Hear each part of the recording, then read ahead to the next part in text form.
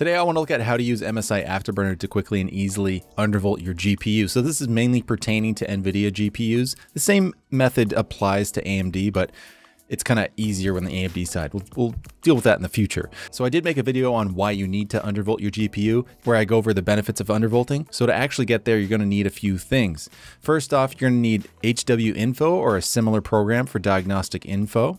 You're also going to need an application to push your GPU to the limit. Here we have Horizon Zero Dawn running in the background. And then as we can see, that's pushing the GPU to 99%, which is exactly what we need.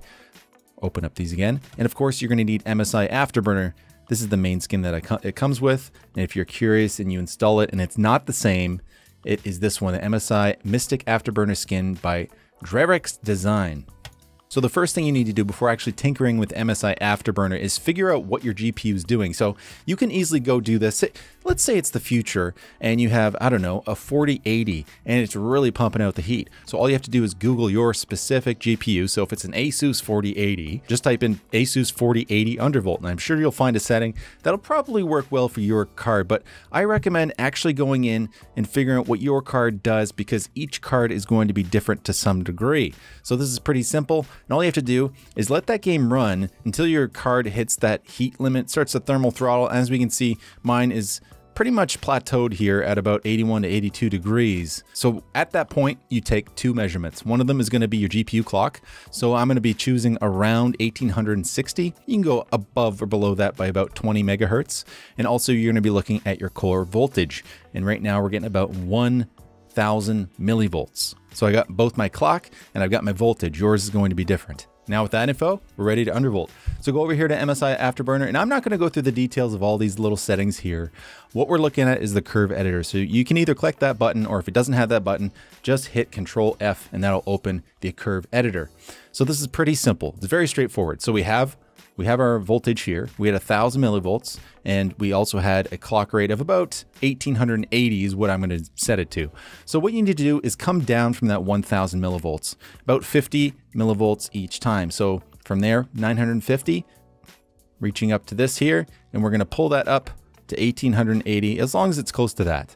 Now, this is the next step that's very easy. Some people actually manually move each one of these to be in line. You don't have to do that.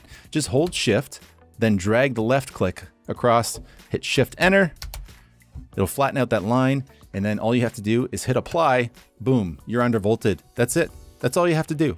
So what you want to do from there is move down that voltage further by about 50 millivolts is probably good. You can go slower if you want to, until it becomes unstable. And what I mean by unstable is essentially you'll know very quickly is the application you're running will crash, or your computer will crash. It's not a big deal. It's not going to ruin your computer or anything. It's not going to cause any long-term problems, but that's how you'll know it's unstable. And all you have to do is go back up to whatever voltage you were at before that was stable, so it wasn't crashing, and that's your undervolt.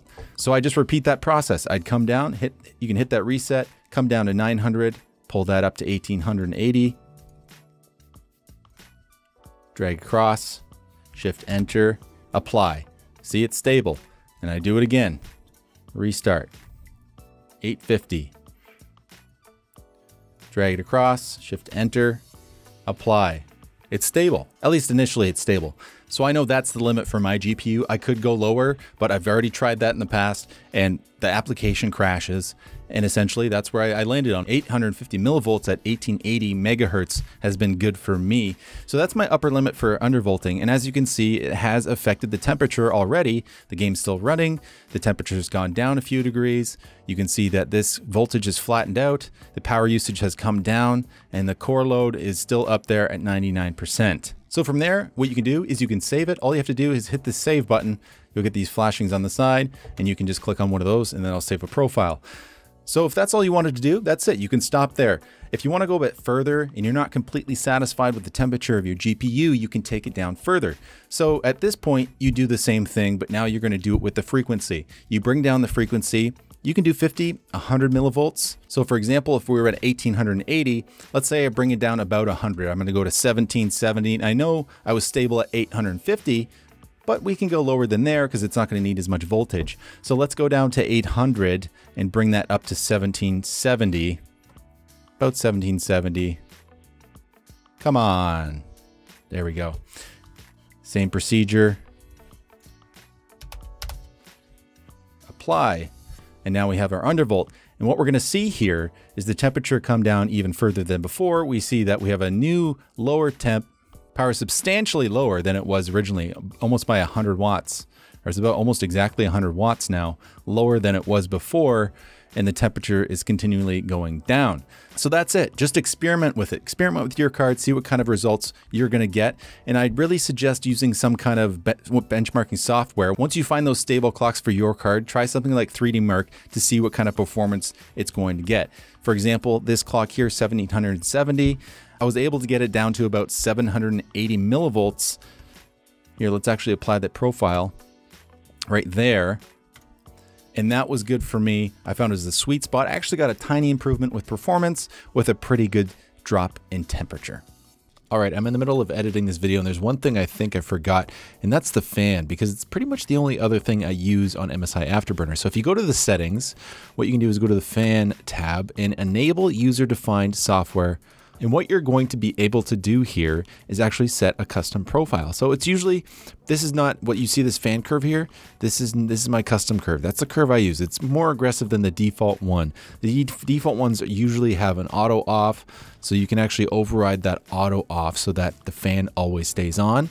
And I think the minimum for this card is something like 40% on stock. So it stays really low when it's on idle, but gets quite aggressive when the heat starts to pump up.